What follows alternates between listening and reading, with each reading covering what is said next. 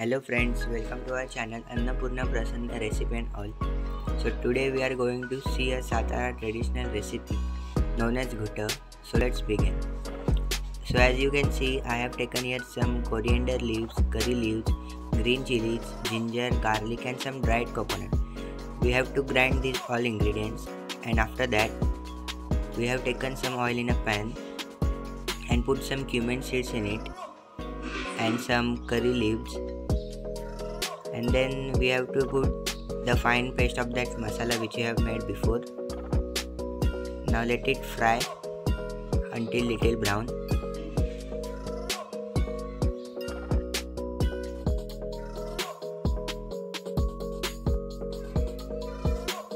Now you can see our masala is little brown, and next here I have taken some urad dal which is cooked in a pressure cooker. Now we will just smash it and mix it properly,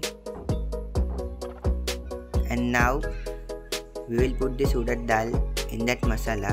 Once we will mix it properly, and then we will put that urad dal in this masala with plenty amount of water. Now stir it properly, and next salt as per taste. Now mix it well and let it boil, and now you can see our Satara traditional recipe Ghut is ready. Hope you all like it, and don't forget to like, share and subscribe. Bye bye.